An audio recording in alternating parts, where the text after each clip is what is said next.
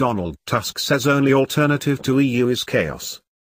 The President of the European Council has said the only alternative to the EU is political chaos and labelled Boris Johnson's recent comments absurd.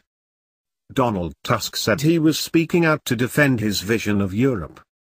He said he could not remain silent after Mr. Johnson compared the EU's aims with Hitler's, and said the ex-London mayor had shown political amnesia.